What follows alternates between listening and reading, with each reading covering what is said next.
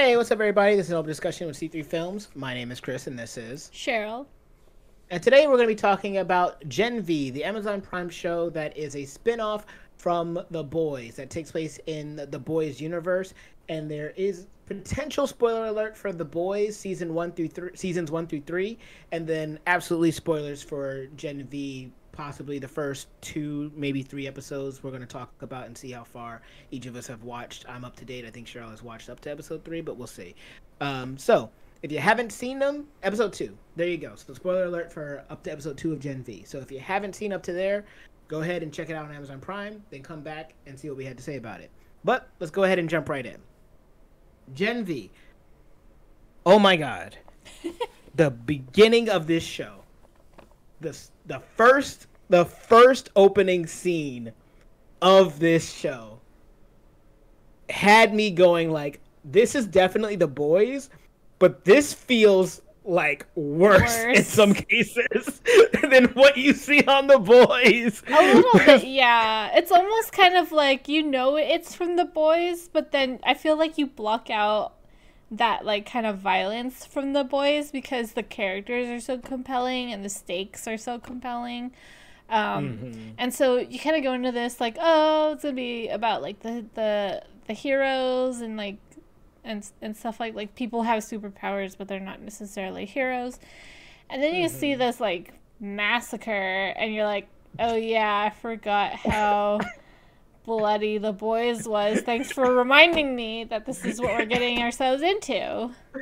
Yep, the show wants you to know right away, and like we said, where we said that there's gonna be spoilers. So the main character Maria, Marie,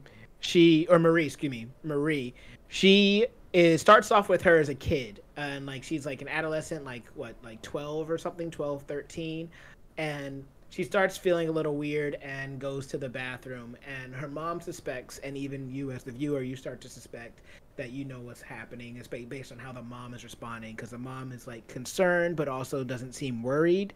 And it is. Oh, you didn't suspect it? Okay, I did. I was like, she's pregnant. I was like, no, she's having her period for the first time. Yeah. So and that's what you realize. It's like, oh, okay, and it's funny because it's played up as kind of like this.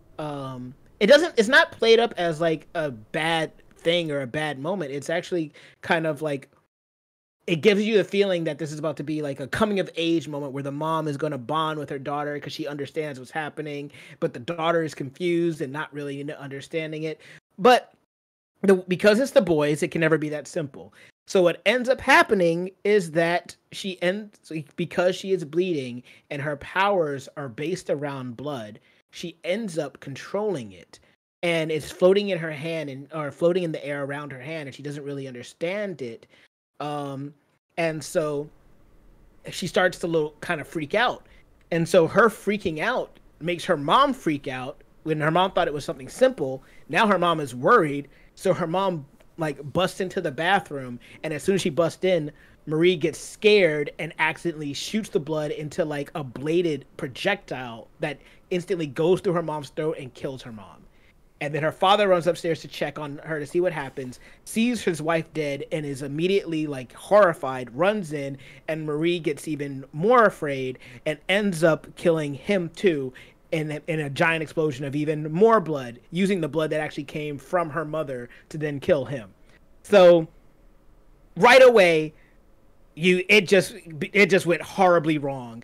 And then her sister gets there, and it's just like, oh my gosh. And then we flash forward, and now we're getting into like the crux of the show.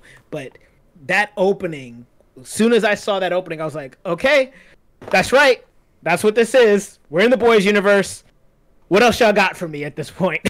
Yeah, but then it kind of eases back into a regular show. So I really do feel like it was a good setup for establishing this character that we're going to be following, and also still reminding us what kind of show this is.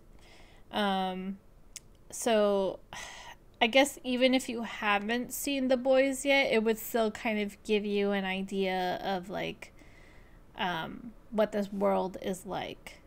So I almost feel like you don't really need to have seen The Boys. I mean, you do, but but there's no like mystery to it. Like they're Right. kind of giving you the information that you need to know to understand the show. And if you had seen The Boys, it's like bonus because then you really understand where this falls in the world and what time this is taking place. Yeah. Right.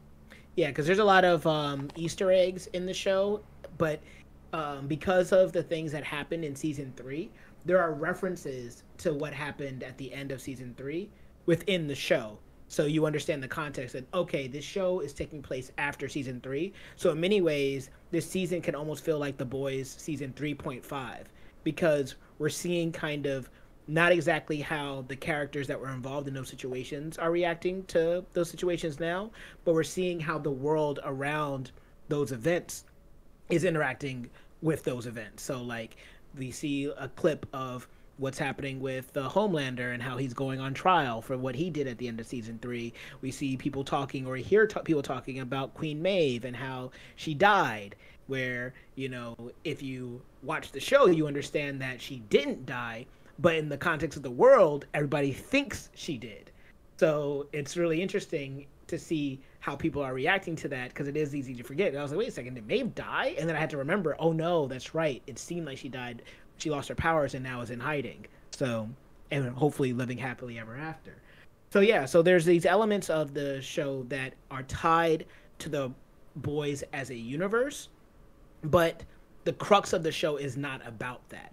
It's if where the Boys was about like regular people taking on superpowered individuals, this show is about what it means to be a superpowered individual in this corporatized world where superpowers are basically turned into a commodity for getting famous and rich and having money. I mean, I do still feel like the social commentary is similar. That's true. There's a lot of touch on like social media and how, you know, fake it is. Like it doesn't really reflect the true nature of someone. It's just all for show. And then there's the whole thing about like monetization and like, you know, using social media to rise to power and, you know, make money off of something not based off of merit or talent, just based off of how well you can show yourself off and pretend to be useful.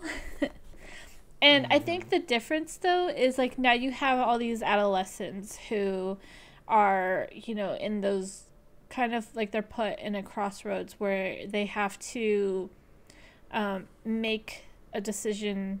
You know, they're not as tainted by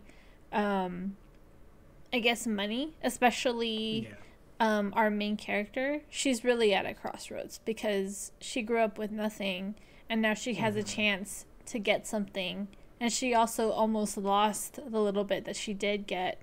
So she's really put on trial for decision making, and so are a couple of the other characters that we have where, you know, they were kind of, you know, doing like the college teen kind of thing where they're making stupid choices without thinking about the consequences, but at the end of the day they're bred to like go with the flow of like, well, if you do good on social media then you'll be successful. So in their minds, like, oh, that's just what we're supposed to do, and like that's all too familiar for us as well. Like, you know, we go to college, so we get a house, we get married, and then we have kids, but not everyone has to make that choice.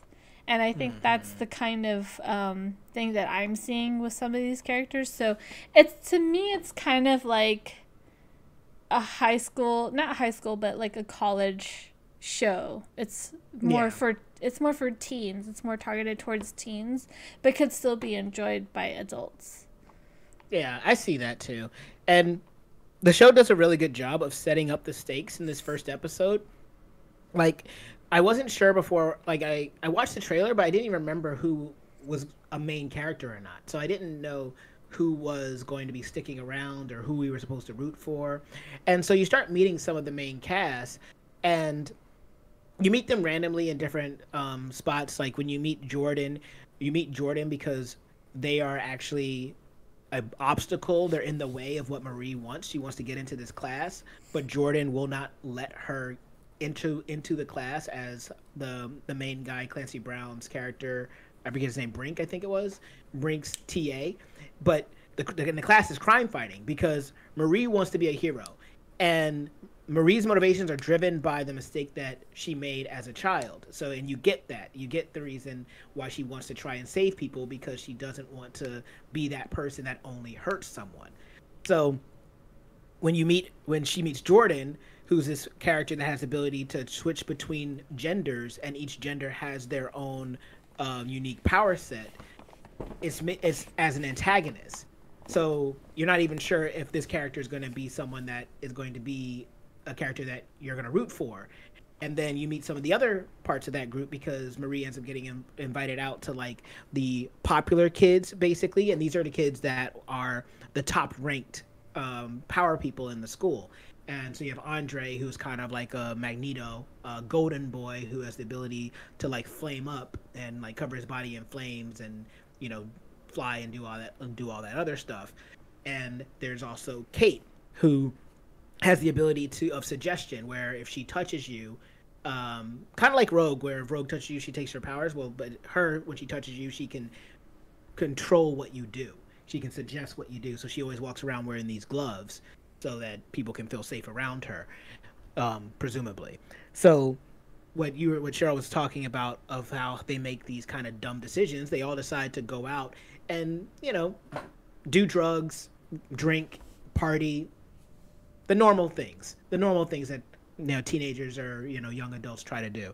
And so, but the thing about this show is that it always wants to remind you that even though having powers is cool, and they know that having powers is cool, these powers are actively dangerous for regular people, because Andre tries to show off by doing what looks like a magic trick, using his like magnetic powers, gets accidentally bumped by somebody and ends up almost killing someone.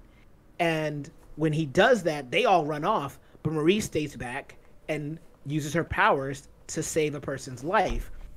But because of the fact that the people involved are all top-ranking people, and they don't want it to get out that they almost killed a person and left them to die, the school and Brink try to put that on Marie and say that she was the one that actually caused the woman to get hurt in the first place, but she also saved her, but they're going to expel her in order to protect everyone else.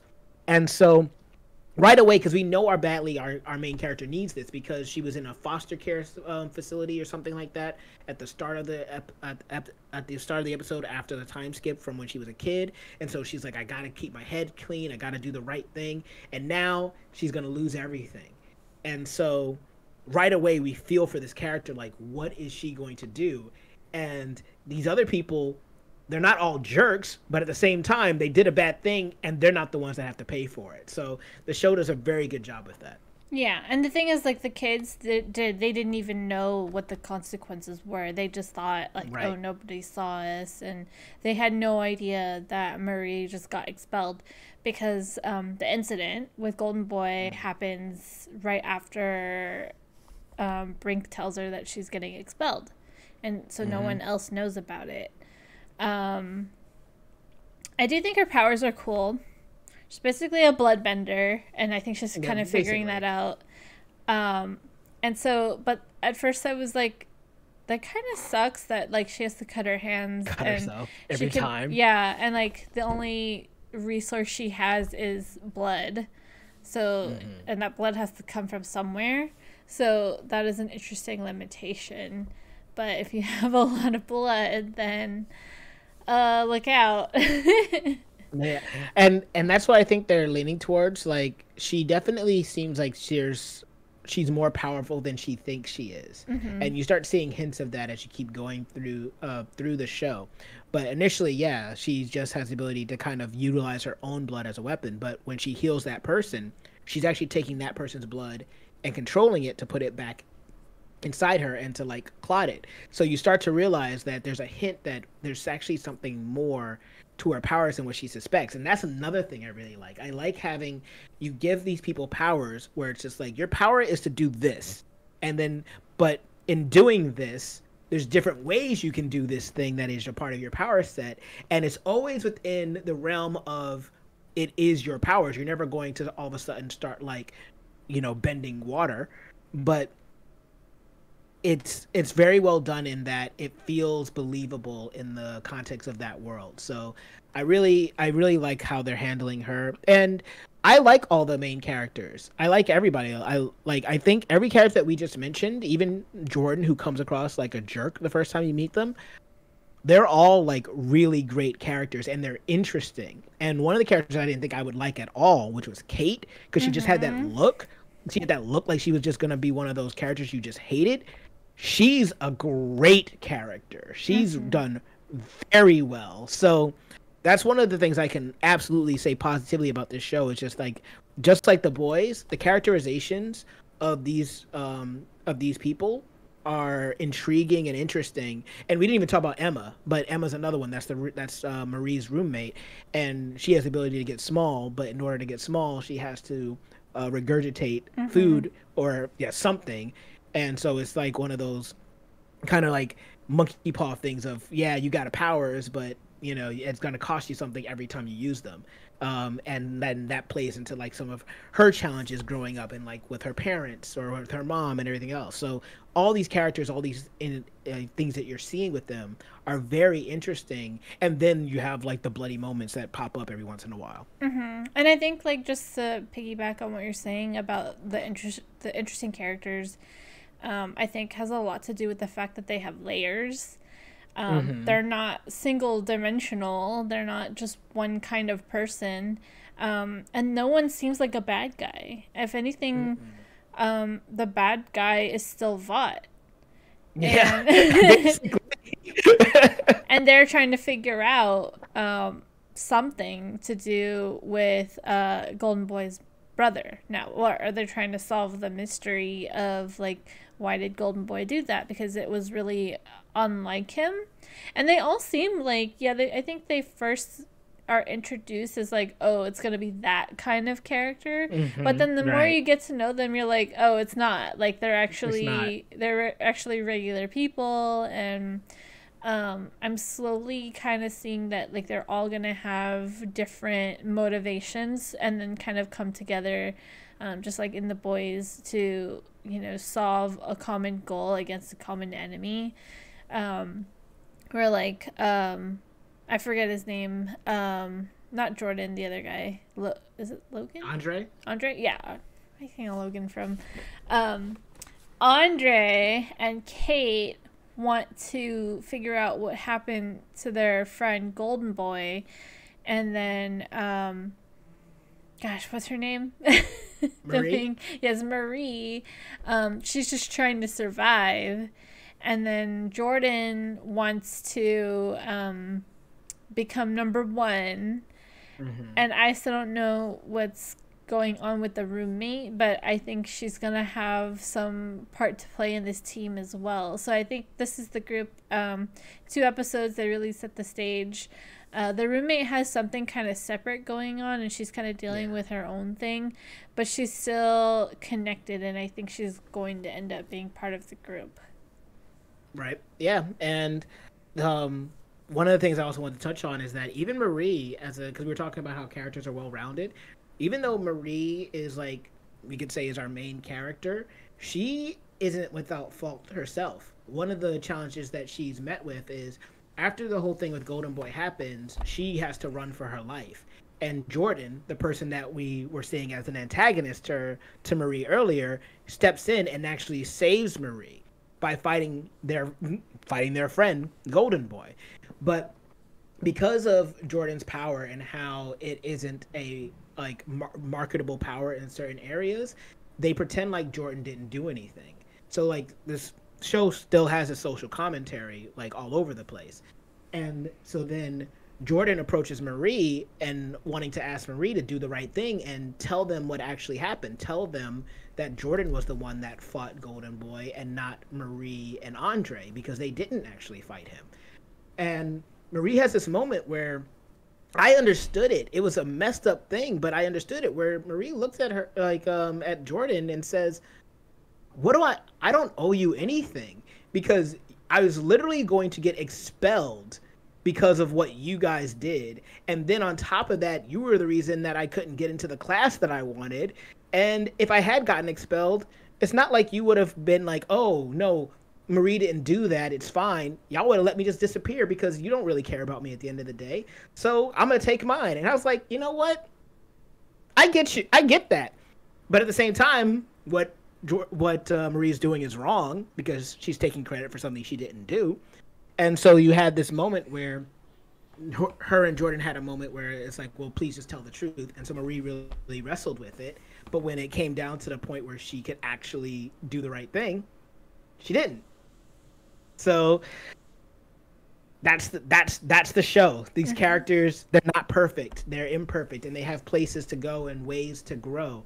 And there's still plenty to see. But I think that all of this, it just makes it a fun show to watch. And even though it's not like The Boys, like a lot of the risk you run with spinoffs is that people always say, well, the spinoff isn't as good as the original, or it can feel like a cash grab and it ends up not being a great show.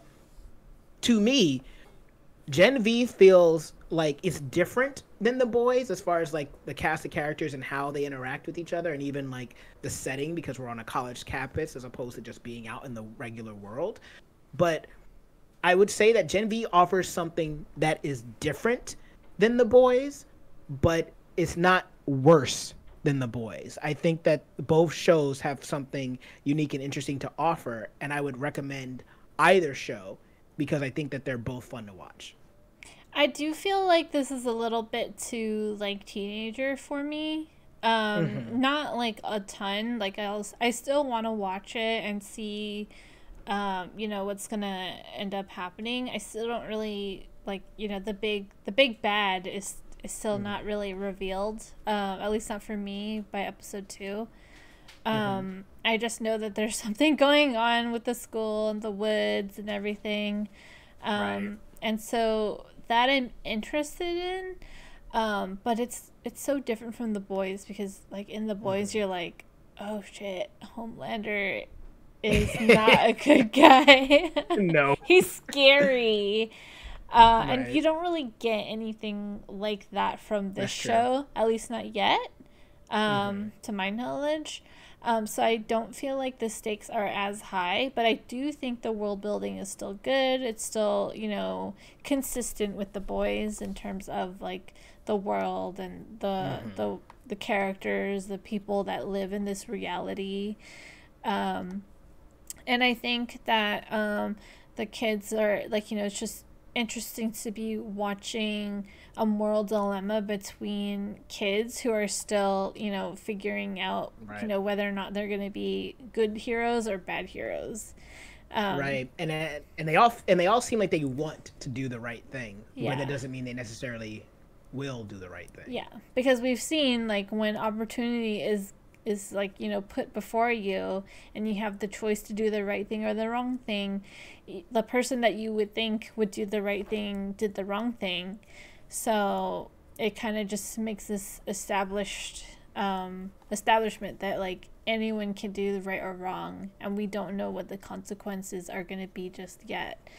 At least for me. So, because I know Chris watched more, but I think that's, just having only watched 2 episodes, I think has already been very compelling, because of how interesting this is. And I think that's just kind of, like I said, consistent with The Boys, because everyone's just kind of like, do we do the right thing or the wrong thing? And even like Huey, sometimes he doesn't do the right thing, even though, that's true. And Starlight, and they're the 2 people that you would think would do the right thing, but they do the wrong thing sometimes. So, like kind of anyone is up for grabs, and it really comes down to, like the team, the characters coming together and what they're going to do. Absolutely. So the last thing that I want to say before I've gotten through all my points is that I think I have seen a penis in every episode. This show does not shy away from showing male genitalia every single episode. I feel like there's only one episode where I haven't seen a penis, but I feel like every episode up until now, I've seen a penis. So, yeah, there's a lot of that in this show. It's kind of refreshing because usually it's the other way around. Yeah, exactly. And I'm always like, oh, you get so close, but no cigar. Now we're getting Not all in the this cigars. those cigars are there and bare, and you're gonna see them. Yeah. And you're gonna see the different looking ones, and you're gonna see different things happening to them. So Yeah. Unfortunately, it's not the way that I would like to see them, but yeah. but you can still see, yeah, but they're there. So I mean, but when you see like boobs in TV shows and stuff like that, you know they're doing it for the men, and like they're doing Right. it in a way to be pleasing. They're not doing. Right. That's not what the show no, is it's at not all. pleasing in Mhm. the show. It's not Game of Thrones, y'all. Oh man. But yeah, but that's everything that I have to say on it. Is there anything else that you want to say before we get out of here? Nope, that was it for me.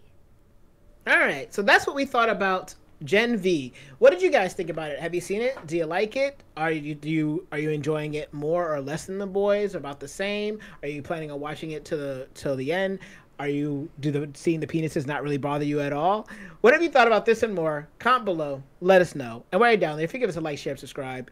Even if you don't, though, I have been Chris, and this has been Cheryl, and I'm in the woods.